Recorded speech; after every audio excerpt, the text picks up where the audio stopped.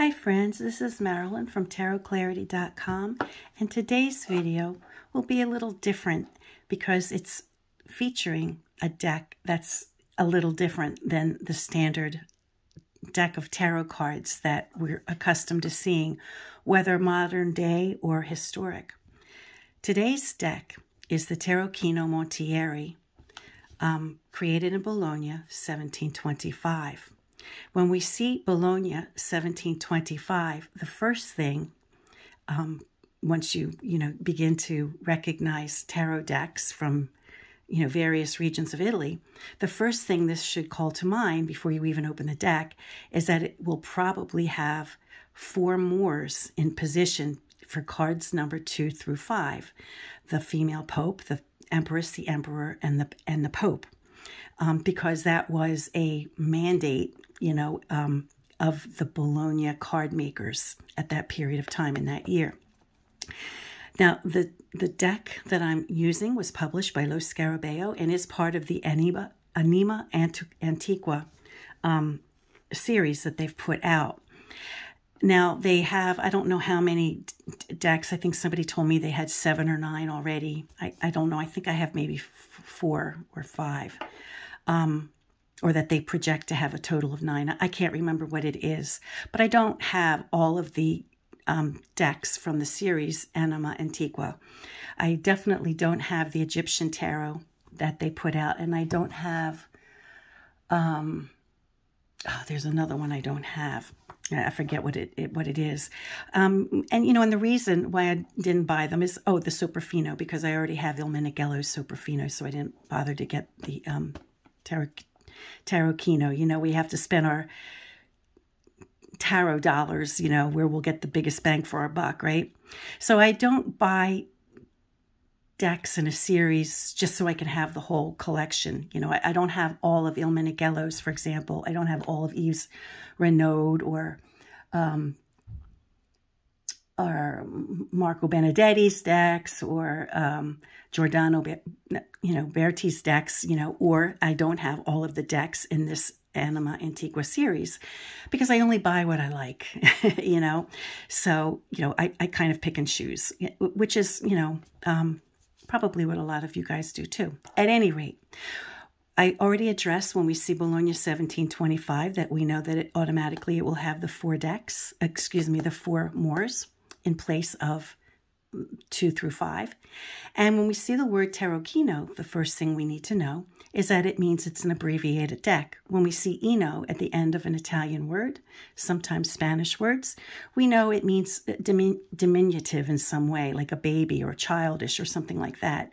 So in the case of a deck of tarot, the kino at the end suggests that it's an abbreviated deck, which indeed it is. Instead of having 78 cards, it only has 62. Now, in one way that this deck is different from other Tarocchino decks is that typically the card numbers from 7 to 10 are removed from the deck. And so so the cards, the pips cards go from ace to 6 and then to the courts. But in the case of the Montieri deck, for reasons I'll explain as we progress, the numbers 7 through 10 were removed and 2 through 5 were left in play. I think I said that reversed.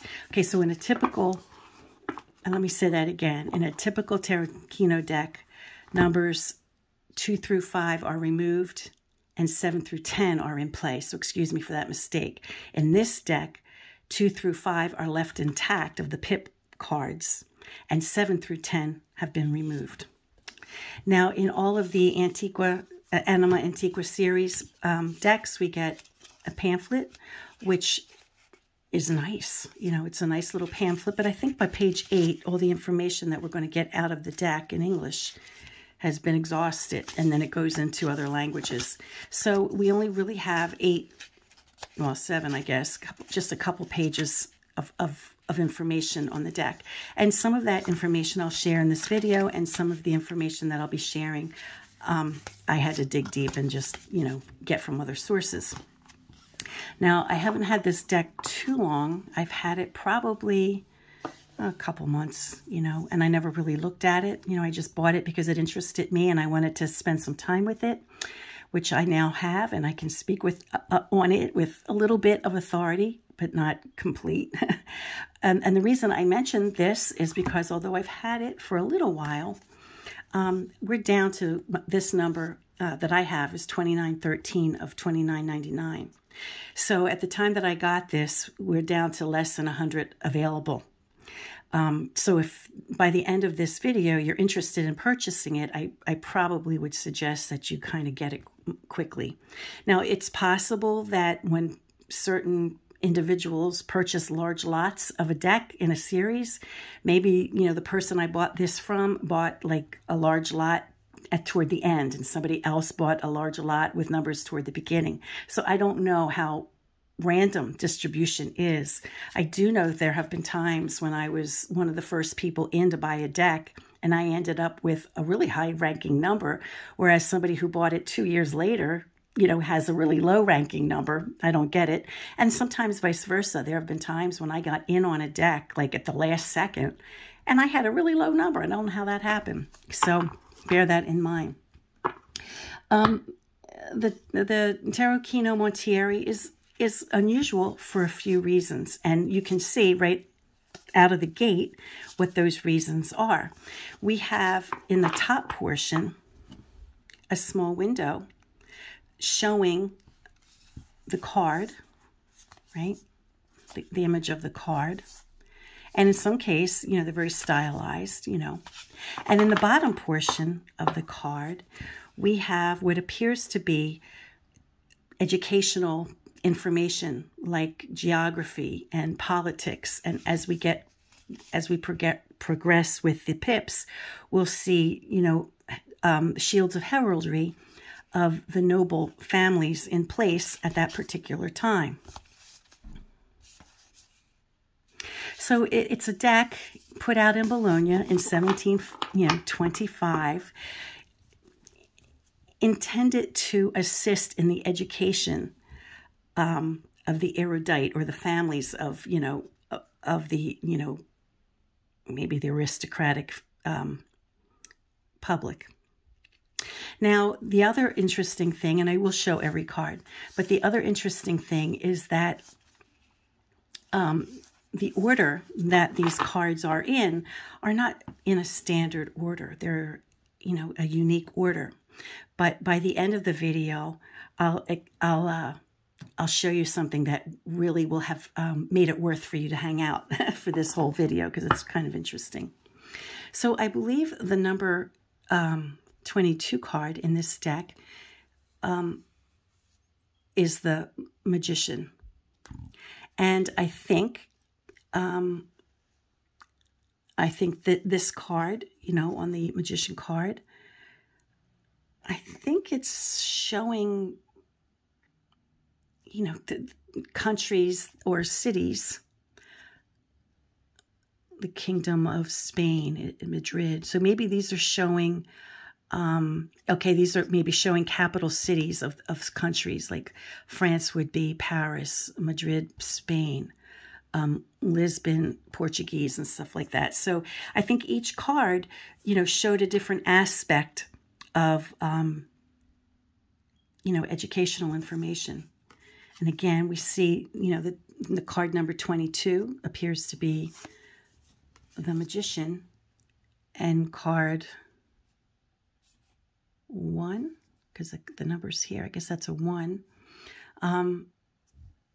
is, you know, the Lover card. It appears to be the Lover card.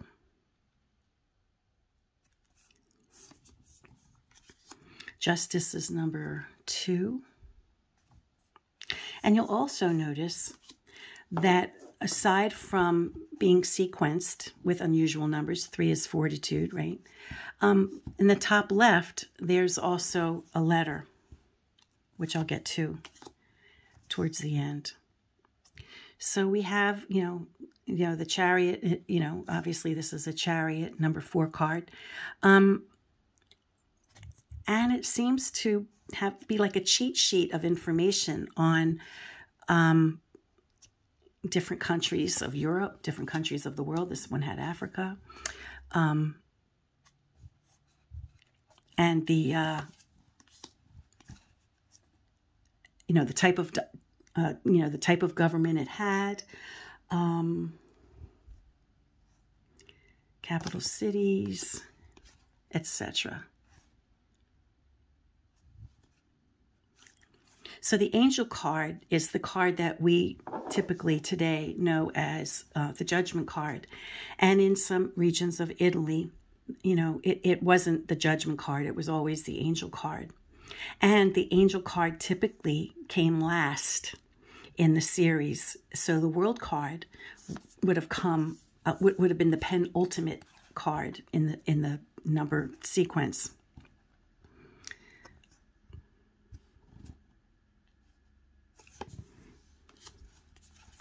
So although it appears as though this deck primarily was used as a cheat sheet or something, I think to make it relevant and interesting, it was presented with within a deck of tarot.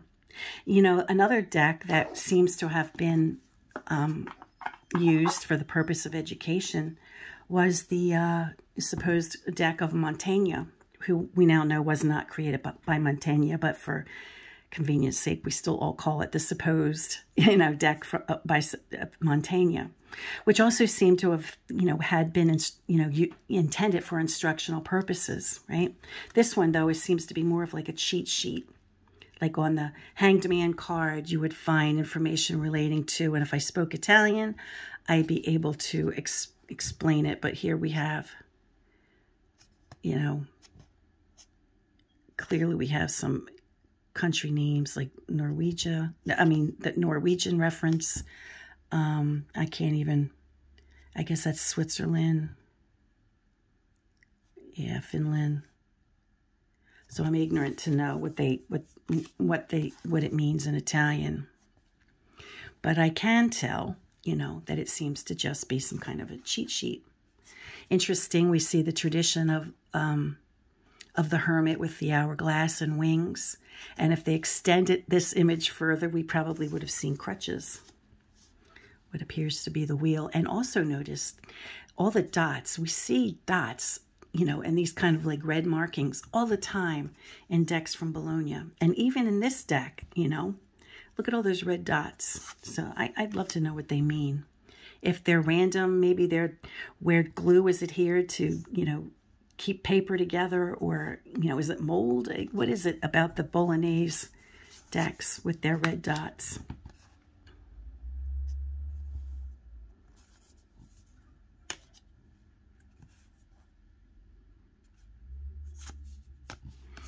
And I'm guessing that would have been, what we now call a tower card, like celestial energy.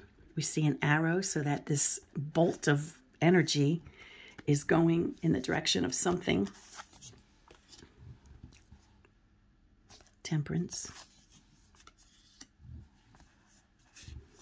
And perhaps these are the Moors. Now maybe we already passed one of the Moors. There would have been 4 of them.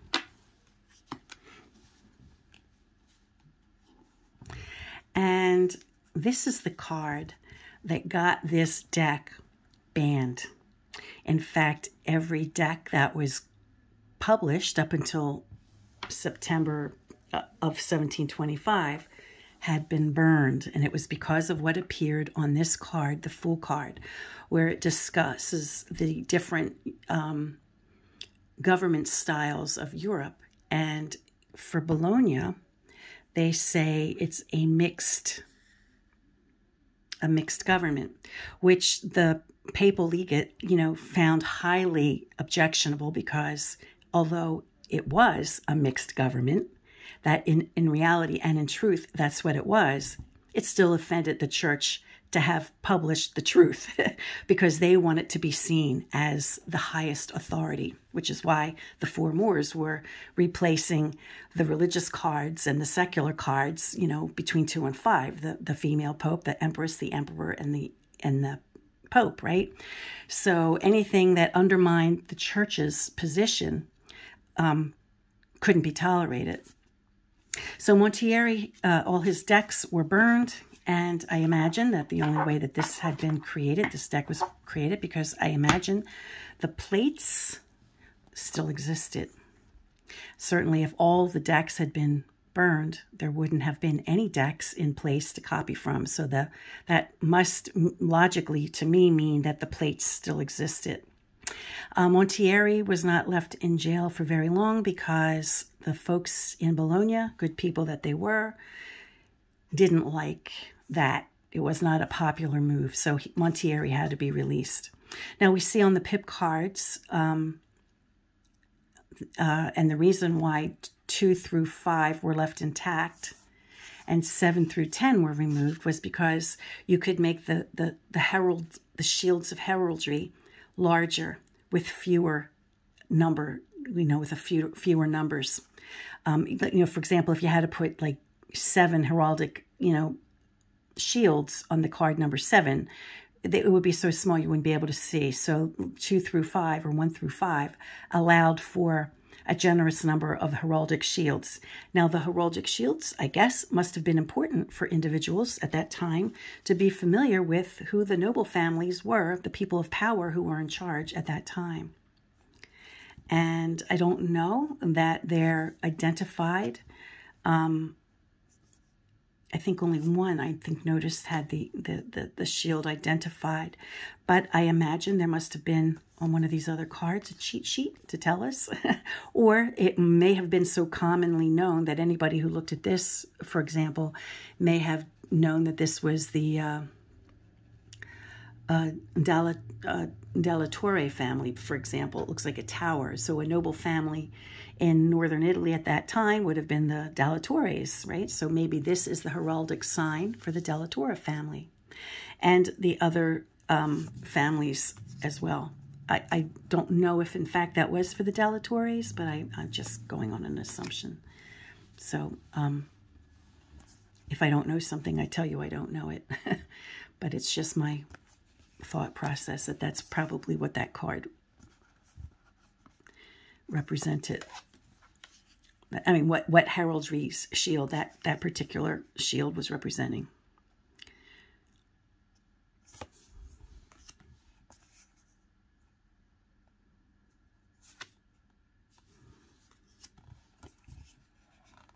So knowing your signs of heraldry was a very important thing. And I don't know, but I wonder if, for example, they just how they determined which heraldic families would go on which suit,